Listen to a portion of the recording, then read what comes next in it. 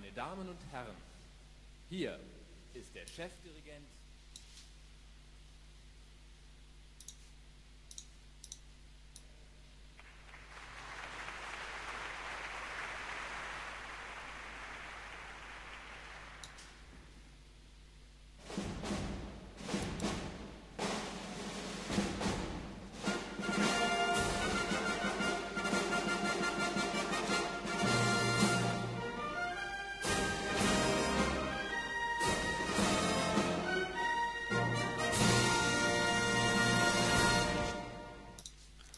Ladies and Gentlemen, Mesdames, Messieurs, meine Damen und Herren, Señores y Señoras, guten Abend, good evening, buonasera, buenas noches, konnichiwa, xin chao, ni hao, annyeong, yo estet, kiva nog, good kveld, good afternoon, dobre večer, dober večer, grüß Gott and grüezi wohl, here we go. This is the first game in this wonderful TVZ series. It is Fury against LoWely, so we have Fury here on the ID forever right now, spawning at the top right position, which is the 3 o'clock on Lost Temple. Meanwhile, we have LoWely as the yellow Zerg from White Russia, from Belarus, at the 12 o'clock position. So they're spawning close positions by her.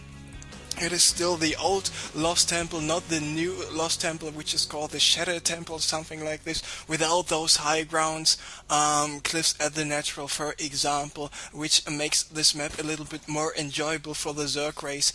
And so we got a ZVT here on Lost Temple, two guys from Europe on the US service playing against each other, and LoWely.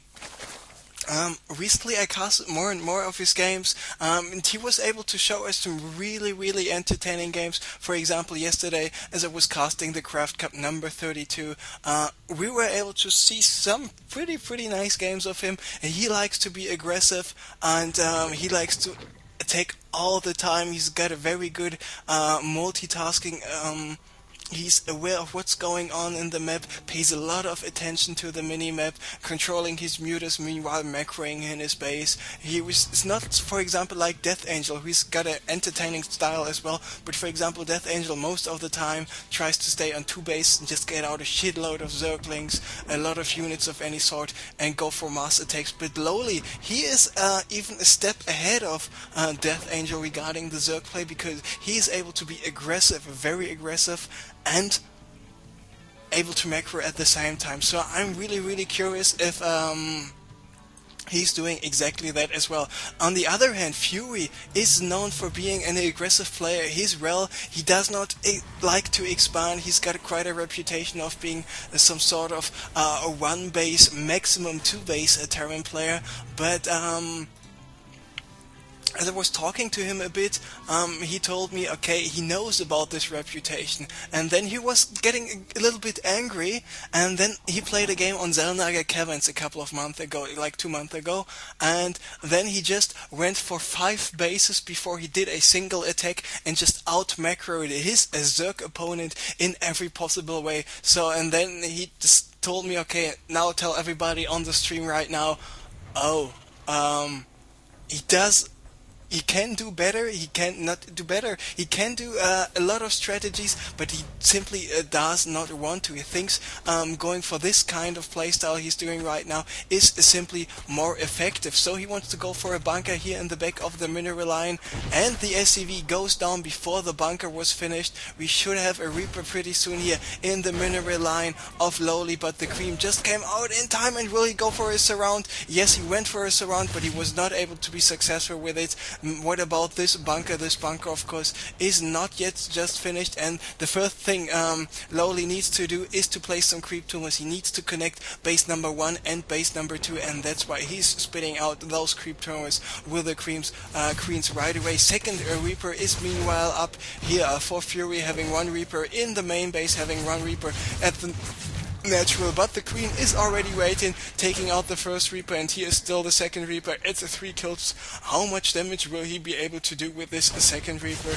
And looks like the Reaper does not yet go down, but the Queen is waiting here on the low ground, killing this Reaper and forcing a cancel on this bunker here. So LoWely was able to survive this bunker rush Reaper attempt here by Fury. And what does Fury do? He decides, okay, I will go for a command center out of this one barracks, but it's not directly one barracks into command center because yes, he built a double starports, now going for a factory, and with this factory he will provide us a reactor. So one starport is landing directly next to this tech lab, and will he wait for the second with the second starport until this reactor is finished or not?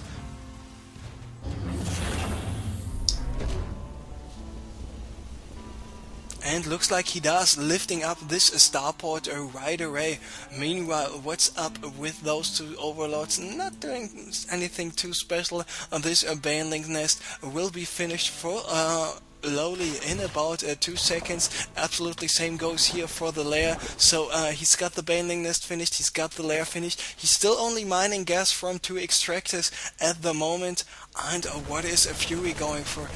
He's having a Banshee being produced, and he's still continuing to fly around with this building. So he went for some sort of interesting strategy, because at first he had still this barracks here at the tech lab, but now he decided to go for the double starport Banshee and lifting up this starport, flying over this factory, building this reactor. Then the factory was lifted up once again, then he decided to land this once again. Now the banelink bust, oh, I was sorry, but this is no problem, because we just take a look at this banelink bus once again. Here are the banelings now moving up the ramp.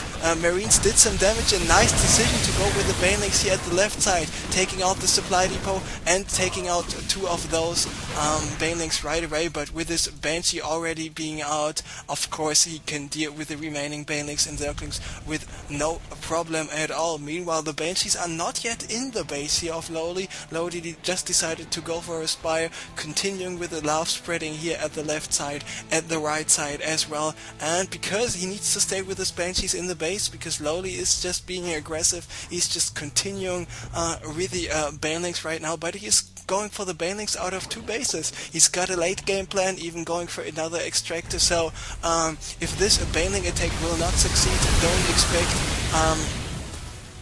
a GG right away, because he's got a plan. He's like the Silence in Battlestar Galactica, even though he's a Zerg and not a Protoss player. Even though it doesn't really matter. Anyway, so now he's in with his Zerglings here.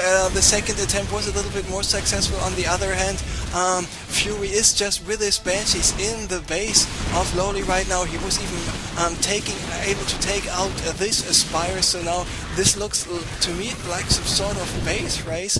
What about some Spore Crawlers? Yes, LoWely finished with 4 Spore Crawlers, it is natural. Meanwhile, those 4 Banshees can deal so much damage, not only to the Spire, but to the spawning pool, to the baneling's nest, and even to the lair. Meanwhile, all those Zerglings in his main base are dead. Looks like those 2 Hellions and a couple of Marines were successful, and looks like another thing, another interesting thing is coming up right away. He wants to go for a more secure wall off with his orbital command, because the only thing even better as an orbital command, going for a wall off as a Terran player, is the Planetary Fortress, because the Planetary Fortress got an additional 2 armor, so 3 armor instead of just 1. But he's still flying around with his Banshees, and looks like he wants to get rid of the Spore Crawlers right now, just trying to force his way to victory here. Meanwhile, LoWely decided to go for another Spire, and this is not a Spore Crawler, this is a Spire. This Spire was cancelled in the last second.